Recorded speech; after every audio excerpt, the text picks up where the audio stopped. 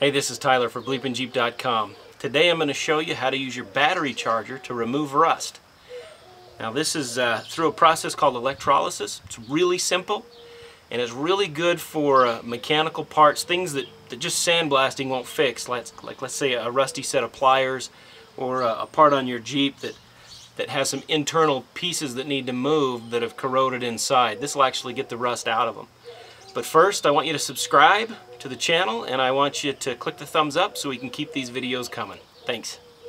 Okay, to be able to use electrolysis to get the rust off your part, you really don't need a lot of stuff. This is all stuff you probably got around your garage.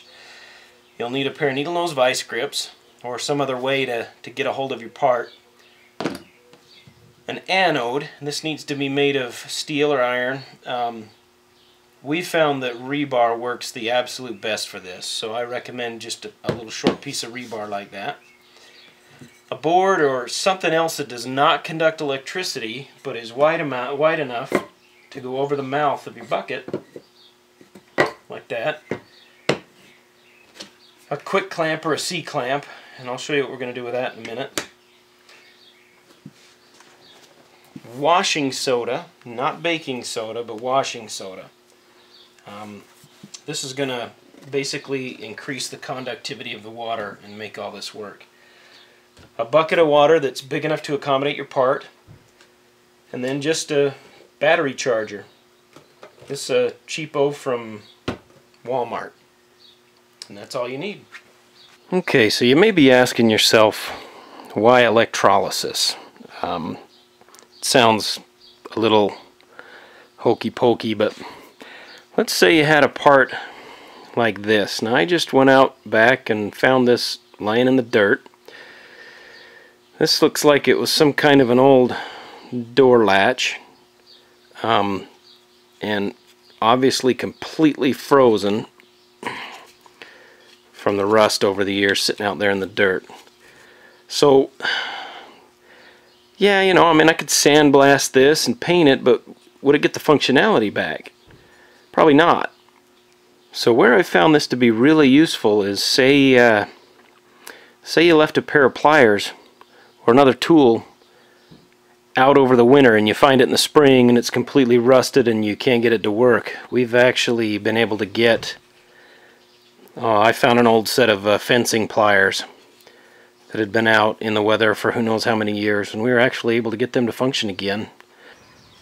So a great thing about electrolysis too is that if you've got a really big and weird shaped part, like let's say springs, or let's say like a hitch like this, or even a honking big bumper like this, really you can do anything you need to, as long as you got a big enough tank. So really the sky's the limit with this stuff, or I guess more accurately, the size of your tank is going to be the limiting factor. I hadn't even heard of a guy that did an entire trailer frame in his swimming pool using his stick welder as the power source. Of course, I also heard that he no longer has a swimming pool because he is divorced and single, but your mileage may vary. Okay, so we got our bucket of water here. We're going to add just about a tablespoon is all it takes. It really does not take a whole lot of this washing soda. So, I don't know, about that much. We're going to dissolve that into the water. What I've done here now is I've taken the part that I want to derust. I've just clamped it in my needle nose vice grips, and then I have clamped my vice grips to this block of wood, and that's going to allow me now to submerge this part, and that'll hold it suspended in the water and away from the anode.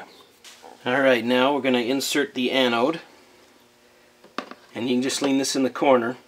You got to make sure that these two parts do not touch, or you basically short circuit this. So you can lean it in the corner. If you've got big, strange, weird-shaped parts, what we've done in the past is taken a piece of PVC, drilled holes in it, and slid it over this anode, and put the anode down in there just to make sure that it couldn't contact some of the more odd-shaped parts that we've done. Alright, now you can go ahead and attach the clips to your battery charger. Positive has to go on the node, negative on the part. And you can just connect it to the vice grips. It's going to go ahead and conduct just fine. Now the reason you have to set this up, my understanding is that electrons tend to flow from negative to positive, so we want that flow of electricity to pull the rust off of the part and over onto the anode. If you switch these around, you're going to de-rust the piece of rebar and it's all going to stick to your part. So it's very important. Positive on the node, negative on the part. Okay, you're going to set your battery charger to this lowest 12 volt 2 amp setting.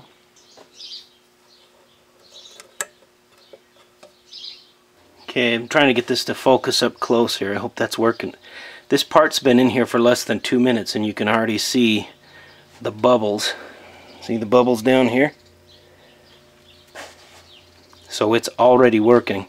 We're going to go ahead and leave this part in there overnight, and there'll be a nice nasty filmy gook on top here, but we'll let this work for about, I don't know, 12 to 24 hours, and then we'll come back and we'll check on it. Look at the junk already starting to collect around that rod. This is after only about 10 minutes. Look how nasty that water's already looking. Alright, so it's the next day. You can see that thick layer of scum on top. That's a good sign. That's all rust that's come off of this part. So we're going to pull it out and take a look. May have to let it sit in there a little bit longer, but we'll check and see.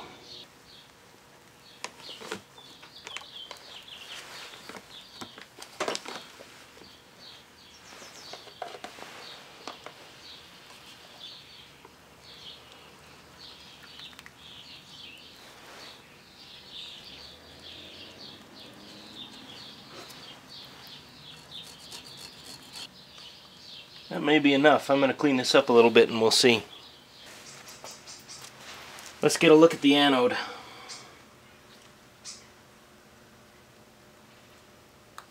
See this stuff?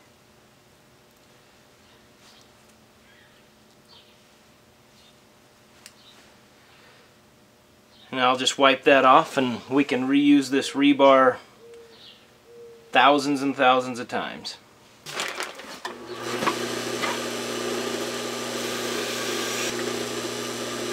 Starting to look a little better, huh?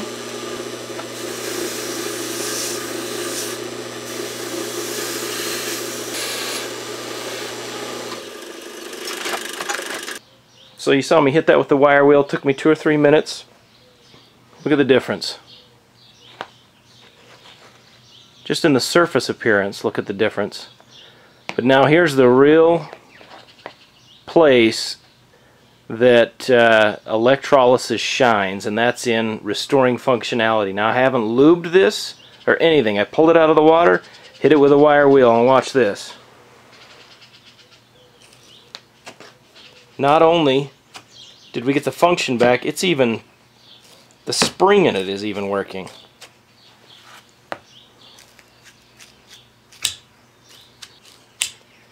Looking at that first video, how many of you would have ever believed that pivot would still be working right now, let alone this well?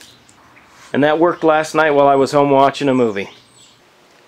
Now electrolysis does have its limitations, so let's go over a few of those. Electrolysis will not remove paint unless there's rust underneath it, and then it just actually removes the rust underneath the paint. Electrolysis does not remove grease. Electrolysis will not work on cats. Well, that's it, guys. That's how you get rust off with your battery charger. Don't forget to go check out BleepinJeep.com for all the best how-to videos on the internet, and also click subscribe and thumbs up so we can keep these videos coming. I wonder if electrolysis would do an entire truck. Don't know.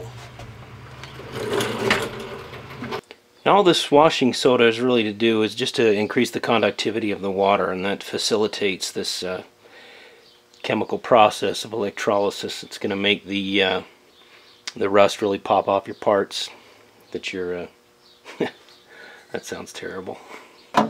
Don't forget to